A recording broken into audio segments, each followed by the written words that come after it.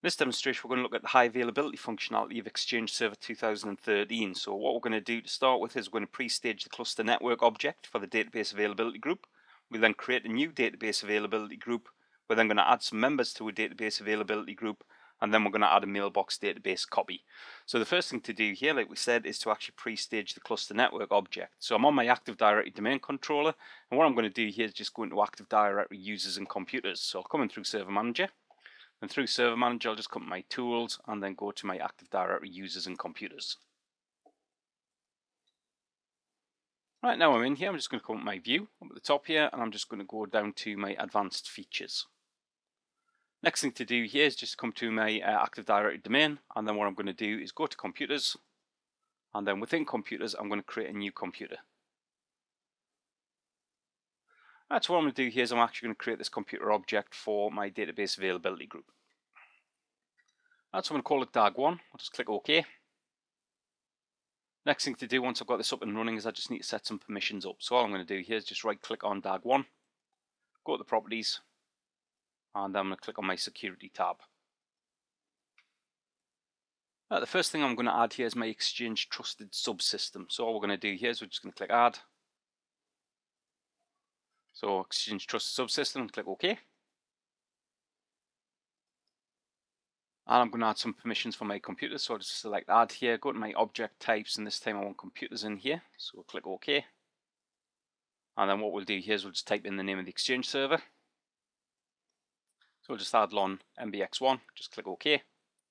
And we'll just highlight this machine here, and what we're going to do here is we're just going to give this machine full control permissions. So we'll add full control permissions, and then all we'll do here is we'll just click OK.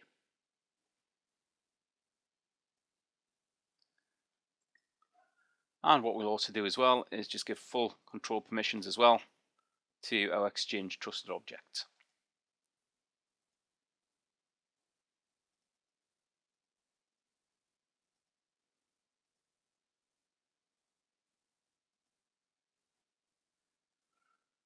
Final thing I'm just going to do at this point here is just disable this account.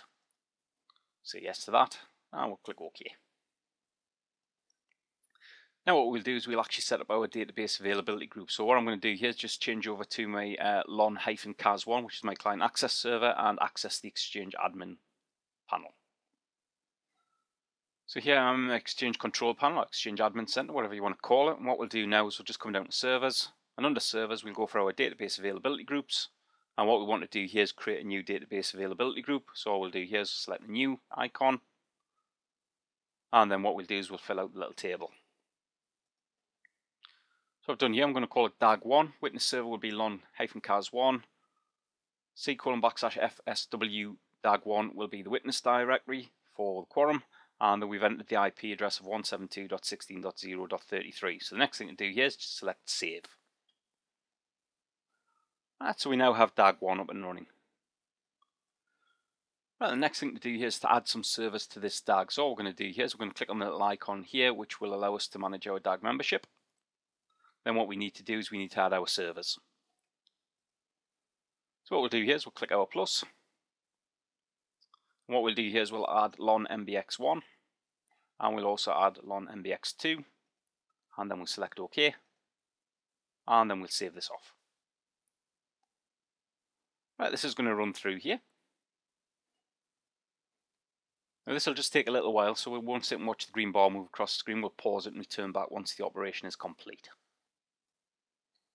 So our servers are now added to our database availability group. Next thing to do here is to actually set up one of our databases to be highly available across our database availability group. So we'll just close down the screen here.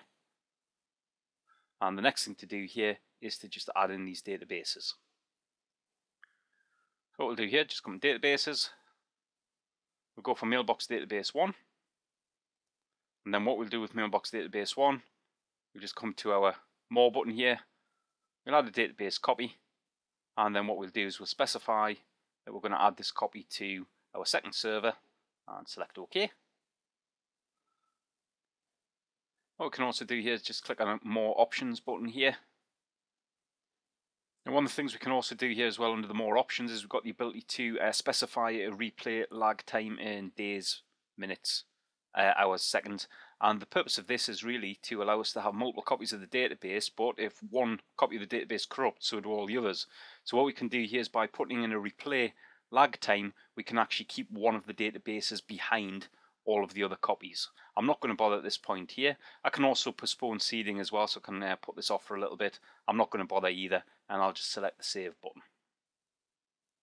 Right, so as we can see now, it's now saving this off. It's now going to add a copy of mailbox database 1 from lon mbx1 to lon mbx2. Now this will take a little while, so all I'll do at this point here is just pause the video and return back once we're complete. And what we can now see is that saving is complete, so we'll select close at this point here. And what we can see, if I just pull this across a little bit, we can now see the servers with copies are lon mbx1 and lon mbx2. And that's the end of this demonstration of creating a database availability group. Thank you.